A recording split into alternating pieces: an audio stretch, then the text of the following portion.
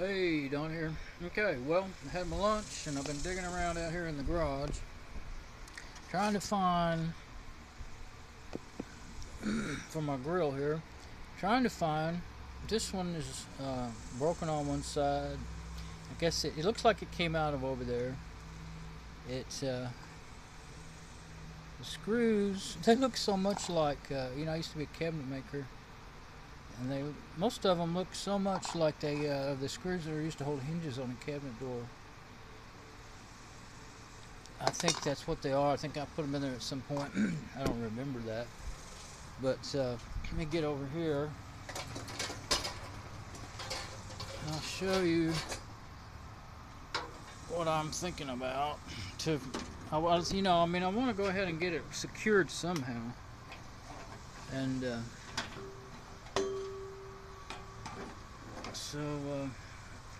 see, what you want to be. Yeah, this one probably. Some light on it. I got a couple other ideas that's probably going to make you laugh, for gas or something. But I've already been looking around for a long time, and I don't have any more of these plastic things. As I was saying earlier, I save everything, but I didn't save one of those that I can find. If I've got it, I don't know where it is. Okay, there it is. And this thing, see, one side's shorter. Top one there, it's broke off, and evidently they go like that, because it won't go in there like that. Either that or it's not really the right one, but it looks just like it from the surface of these up here that are still okay, that are in there. This one with the tripod can be good and bad. But I'm using the other one with the big legs on it. Okay, but I've got all three of these, the top ones. They're okay. They seem to hold okay, and so yeah, they all have a big wide slot. The ones in the center don't. These have the kind I was thinking of, the squarish ones that pop in, pop in and pop out. They usually are the ones that come loose. Of course, these are just old. I mean, if this is really from 1976, can you believe it's still in that good of shape? But piece of plastic, I say, it doesn't. I'm looking at that other one. It's staying there. But it doesn't want to slide in the other way. That's the way it would make sense. I wonder if it goes in this other one, like if something got to...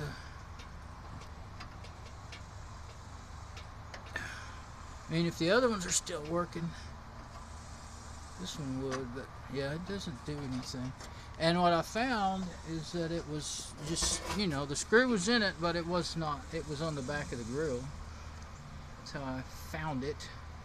I think my light's causing more trouble than help. No, on this side I guess it helps. Just depends on where I have it, I guess. Okay. So, there's just those two that I really need something in. I keep bumping into myself here. Set it on my legs and... Okay, yeah, there it is. Okay, now, you ever seen one of these? Got three sizes here. I think this is the biggest one. It's probably my choice. But they're really long. They're wall anchors for sheetrock. Picture hangers and stuff.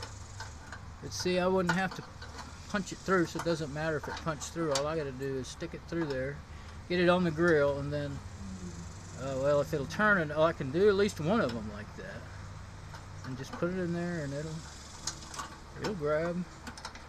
I don't know, as long as that screw is, yeah, actually I think it will work without hitting back there. This one's even longer. It's just how it happened to be. I might be able to find. I can always cut these bolts off if they're too short. This one here's got a point on it. I guess you're supposed to just drive it through. I mean, you need to at least drill a hole for that part, or you'll make a hole bigger than this. This one would work. There's only one of those though. And these others have Phillips heads, well, they're kind of either or. Those are slot heads. I like to at least have the same screwdriver to take stuff apart. The only thing is, I've done stuff like this before. I don't remember doing it on a grill, but I put it on something on a car, I think, or something outdoors, and that rusts really fast. and it don't come loose because it's not made of anything that's meant to be outside. But you can always break this, and in this case I can break this and get it out, or that wouldn't break, this one wouldn't break that easy, or cut the bolt. You wouldn't be able to get in there to cut the bolt though. But you're pretty sure you could break this little nut, even if it stays on the bolt. You can break it out of this, and then you can pull the. Of course, it'll pass through here, so I will be able to get it off. I was thinking of that. So I'm gonna put one on each side, and then they won't be flopping in the breeze. And then the ones on the top, I'll just leave it like they are. I may try to get some. I looked through all my screws too, and I don't remember if I saw any that look like the right size. Let's see. Have some new ones still in the packages.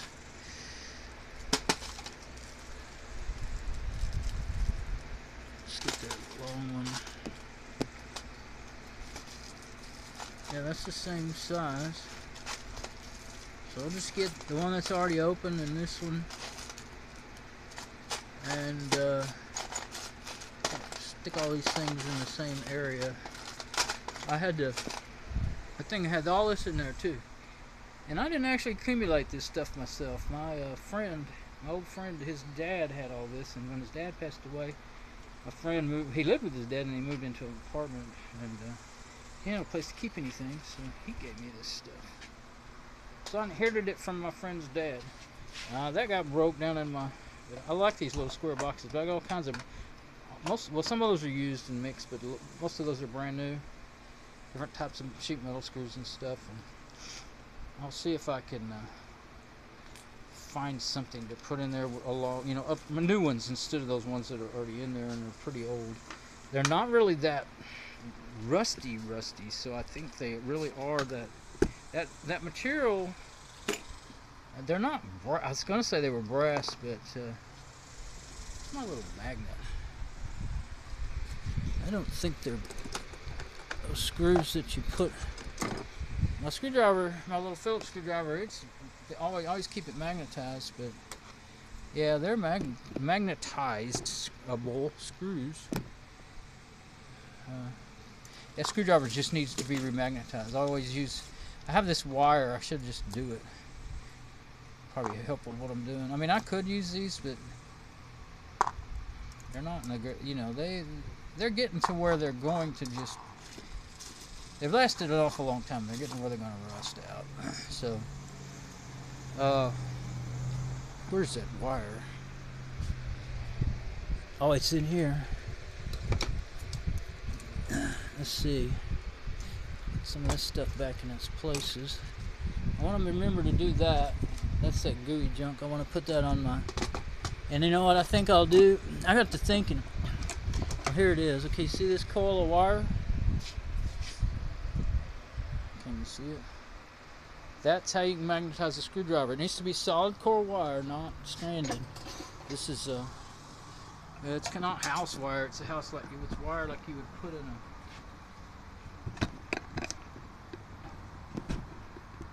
I'm gonna aim it down here at the battery. It's wire like you would put in a.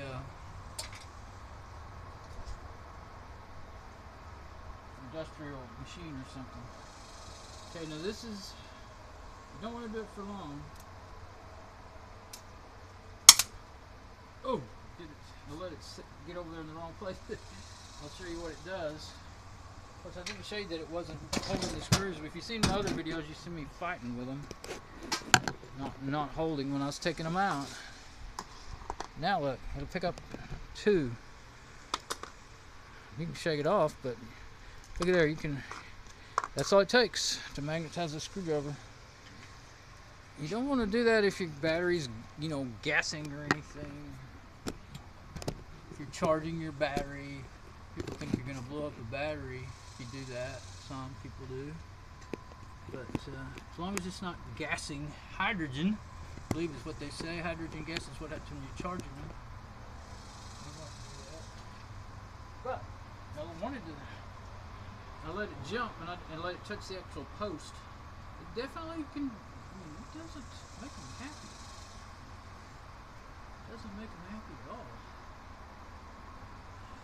I like to have at least a couple of good magnetized screwdrivers, and they must have grabbed that battery's so hot. That battery's a powerful battery. Okay, now I've got 2 magnetized screwdrivers. Oh, now I'm magnetizing screwdrivers all day. I need to get this back together. Wire's already getting hot. Oh, and I do have on safety glasses too. Wow. Okay, that's enough of that fun.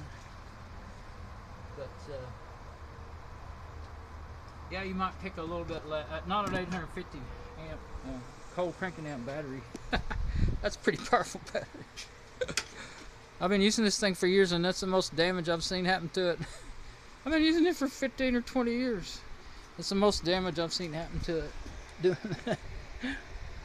Let it cool off a bit there. Well, it's all right. Now let's leave it out and let it cool off. Put it up here somewhere. Okay, I've been wanting to do that. So there we go. Now, let me get. This is my grill. You've seen it on the truck, but it's okay everywhere except for I noticed that one there is broke. Other than that, it's not broke. It's just dirty and old. It's faded. But, they definitely, I don't know, it depends on what you like, I guess, but you'll see them do that with like mud trucks, or just sometimes some people just, I guess they take them out and they got them for sale, and there's no grill in them. I guess they thought they were going to put a new grill in it, and then they got tired of working on it. But didn't want to spend any more money on it. But so,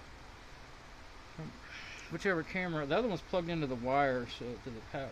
That's the other tripod that I was using. That it is easy to move and adjust. This one I'm running on battery right now. This one actually will run longer on battery. I can get 30-40 minutes out of this one, I think.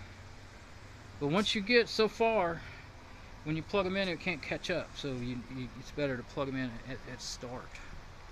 So, yeah, I'll use those. That'll get me back together. Put a little rust buster on them threads. Oh, I need some more screws. Some that will go into those plastic things. Where is the one I had demonstrating?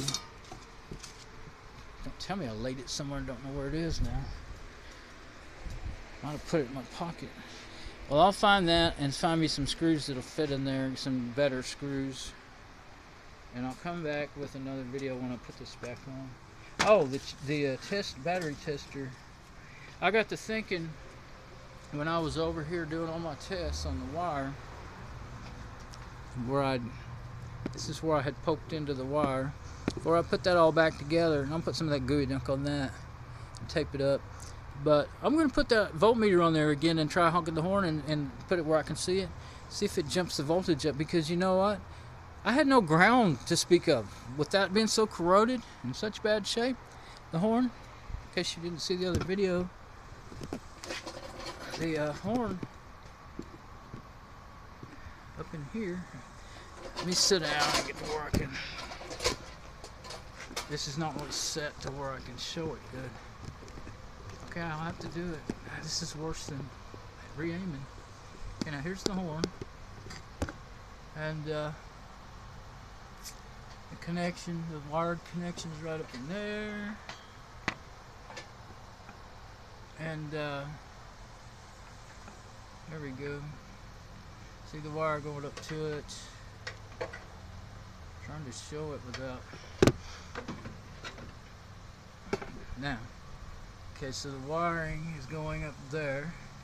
That's the back side of the horn, and then this is the opening, and up here is where it bolts on. I don't think you can see it with it in there.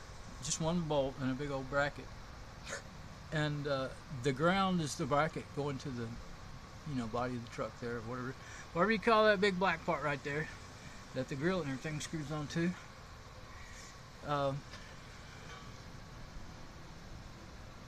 Yeah, I don't think I can get the light on it and have the camera pointing at it at the same time. So,